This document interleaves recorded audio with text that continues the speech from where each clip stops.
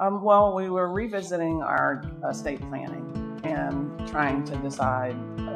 We did it like 25 years ago when we got married, so we needed to redo it, and it's a whole different world now than what it was then. And so we were trying to focus on what was the most significant, and for me, significant. For him, it was joyful.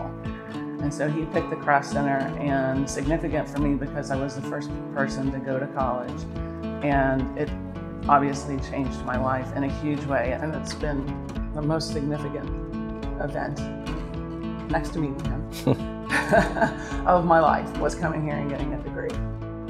When I thought about what do I want to give back, it was to help some other underprivileged young person hopefully get a degree. Because Lisa's gift is an endowment, and I didn't want mine to be that way. I wanted it to be a lump sum so that they could do something extravagant. And so I wanted whoever was making future decisions to have that flexibility.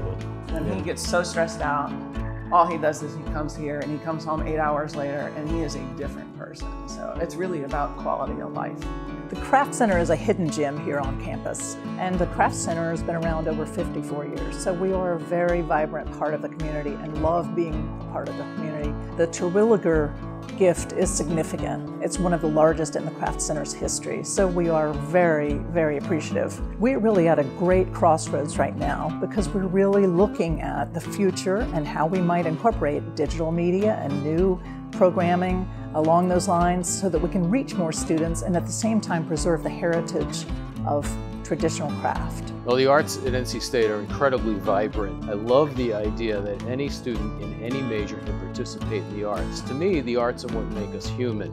It's actually very rare that there's a setup like we have here at NC State. We find that there are any number of opportunities that students want to be able to take advantage of, and sometimes resources just aren't there. So by gaining some private support, we'll be able to create more opportunities that otherwise just simply wouldn't be available to the students.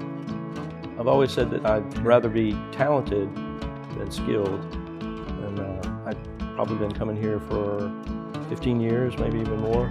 Even when we lived up on the Virginia border, I would come into town every once in a while just to make some sawdust.